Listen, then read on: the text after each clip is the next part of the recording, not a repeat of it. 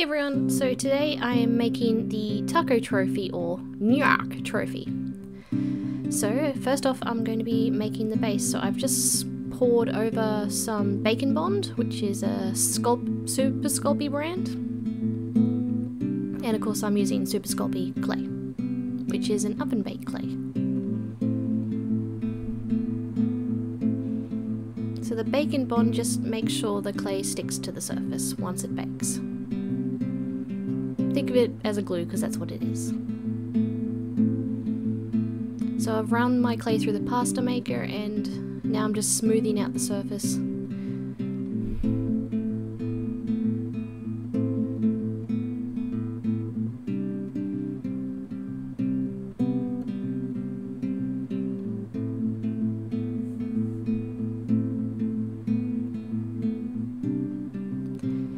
So I'm using a Psittacosaurus, I've butchered that. I'm using a that word, sculpture, from a brand I can't say the name of either. It's yeah, I'm butchering both names. I'm sorry. Anyway, now I'm traced in the footprint. Now I'm just indenting it in to try and create the impact effect.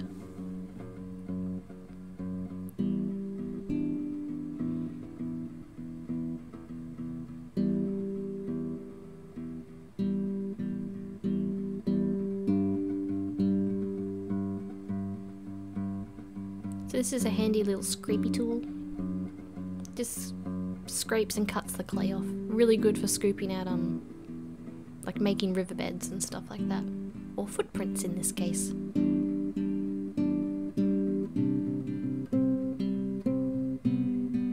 Makes nice little shavings too, kind of like those yummy chocolate shavings that they sprinkle on cakes. Now I'm indenting the sort of foot pad imprints that the foot would have, because they would go deeper. So I'm trying to envision where it would be on a dinosaur.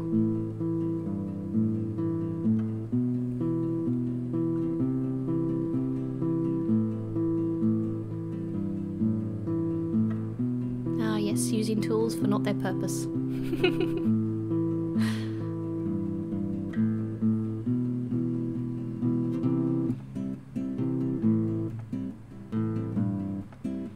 Testing out the placement now, trying to figure out how I want this taco to sit on the base.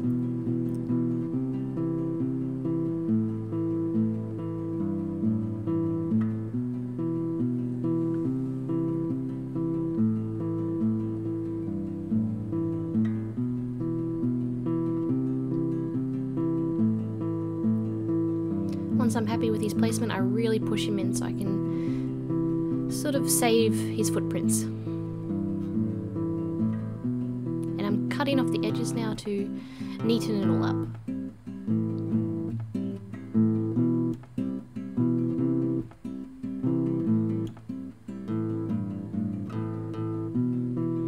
Now these are my 2-part epoxy rocks, so I usually make these from leftover 2-part epoxy when I'm sculpting, so nothing gets wasted. So now I've just got to pick them out from a pile I have and I'm just adding them here. I'm using a bit of bacon bond to secure them to the clay. Now I'm using the taco to imprint some more footprints, so to sort of create a story as if this is the path he walked and maybe that was the path his friend walked. This is my little stamp tool to put my signature into my tools. I got it off Etsy. I think it's 3D printed. Now I'm just adding some more rocks. And one of the rocks was polymer clay, so I'm just getting some sandpaper to imprint some rock texture to it. Just hammering down the rocks to make sure they stick. Painting time. So we're starting off with a earth tone sort of red as a base coat. That brown stain in the corner, I spilt one of my washes painting the chibi hypocano. It went everywhere.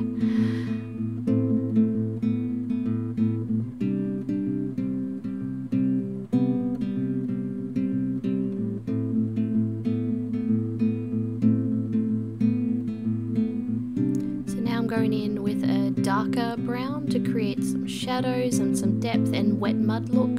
So you can see I'm sort of going in with the thicker amount of paint at the tip of the toes, and I'm dragging it across as sort of a dry brush effect.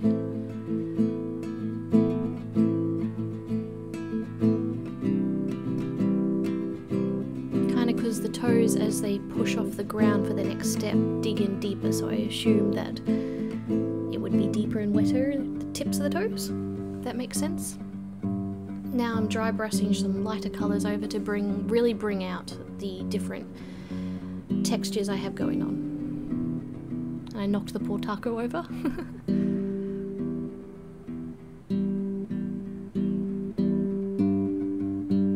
So now I'm using texture paint. So this is a Citadel sort of mud paint. It has like a very muddy, wet texture to it. When it dries, it looks like wet, gritty mud. It's very useful for creating effects around riverbeds, and in this case around a footprint, to create a really gritty mud, wet look.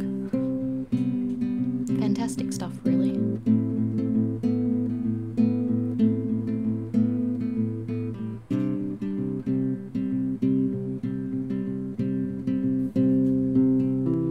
And I'm not using a paintbrush here, I'm using a silicone tool to sort of place it down. I'd wreck my brush if I used a brush. I have done that, much regret.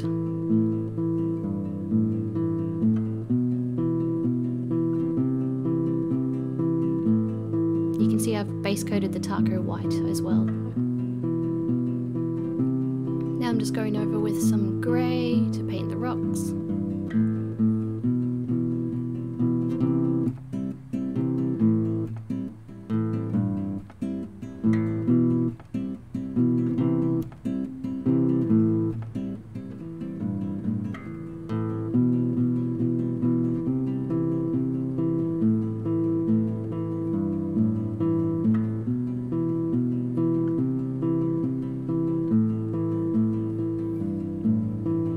Done a brown wash before I did this green layer, so you can see why it looks a bit wet. Now I'm doing a green layer to go under the grass effect that I'll be doing soon.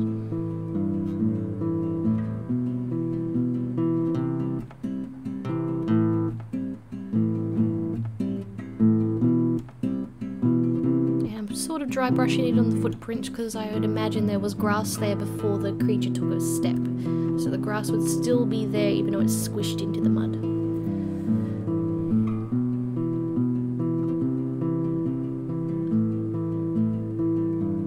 And now I'm going in with a darker green.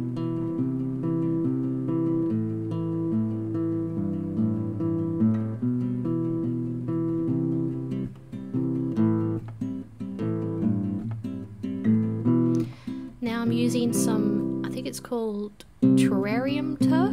It's miniature grass essentially. I'm trying it out to see how it works on my sculptures. So I'm just gluing it down with some Yoo-hoo glue. And I'm going in with some light green just to mesh it into the base a bit better. Okay, so question of the day. How long does it take me to make one of these? So if we're going off a sculpture like the Gaming Beavers Hypospino, it roughly takes me about 2 to 3 weeks. This is due to the fact that I have a day job outside of my sculptures that takes up a lot of time. If we cancelled out my day job, it would take me roughly about a week. So yeah, if you have any questions for me, wait for my post on Instagram. So yeah, follow me on Instagram. Now I'm using Mod Podge as a glue base for my texture grass that I usually use for my bases.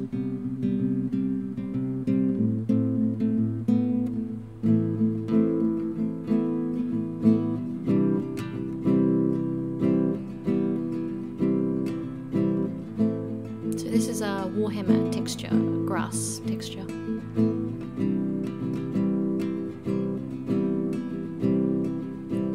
So now I'm drilling holes in to add some fake plant life. So I've just bought a bushel of fake plant, I think it's fake lavender, and I'm just snipping up to be ferns essentially, because the leaves look like ferns to me. So I'm drilling the hole and then gluing them in place.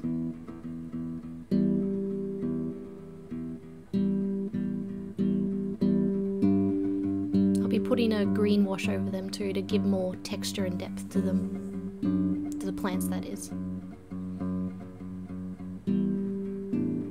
So there's the base all done. Now the time to paint the taco. I'm not going to try and say that word again because I've already shamed myself. So I'm doing a light cream coat to start. I should say it's a medium cream.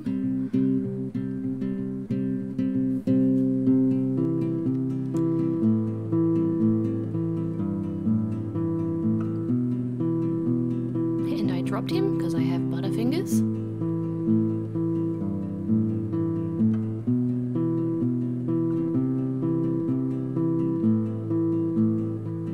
And of course, 90% of the paint I'm using is Citadel.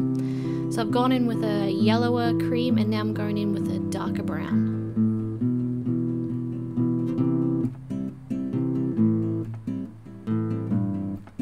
For a brown critter, this taco does have a lot of shades. Well, the taco in the game has a lot of different colours and shades to him. Quite beautiful, actually.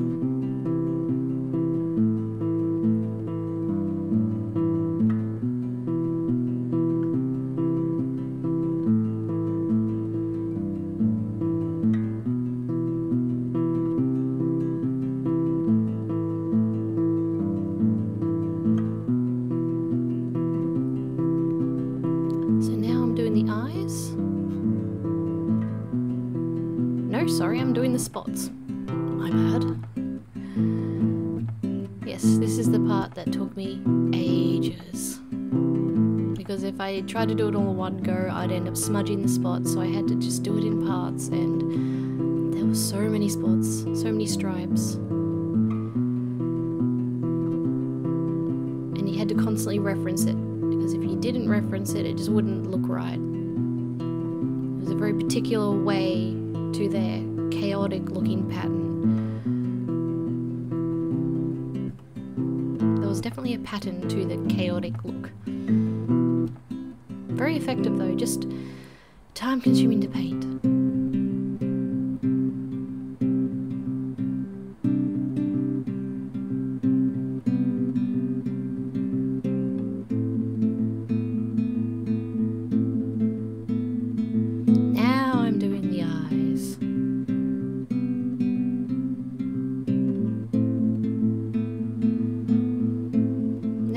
With a brown wash to blend the colours together a bit better, darken him all up and bring out all his little features and muscle tones.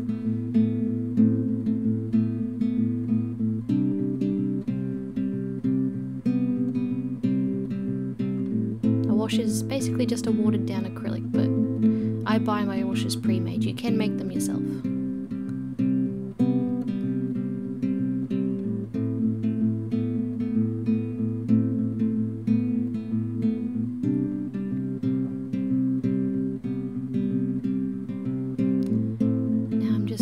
The pupil in with a dotter tool, and now I'm drilling the hole in to put his wire peg in for the base to secure him down, and I'm drilling the hole into the base for the wire as well. Now he's secured down and glued. I'm going in with some resin to add some puddles and some droplets onto the leaves to make it look like it's just freshly rained.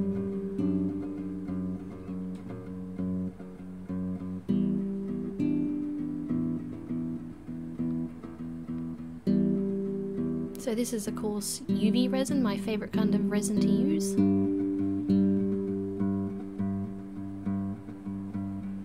So I'm going in with a silicone tool here just to spread the resin out, sort of make it more puddle-like, because UV resin kind of bubbles in the area that you pour it, unless you spread it out, if that makes sense. Now I'm using my UV torch just to set the resin.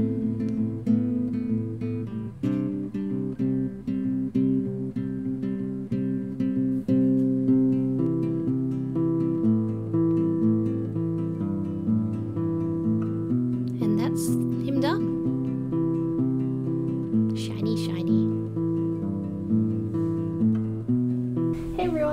you enjoyed the video of the making of the Nyak or taco trophy. Anthomnia is hopefully holding an event for the taco trophy. I've put it forward to him as a suggestion and he seems quite excited. I'm excited to hold another event where you can potentially win this guy by playing the game. So keep your ears out for how that will happen.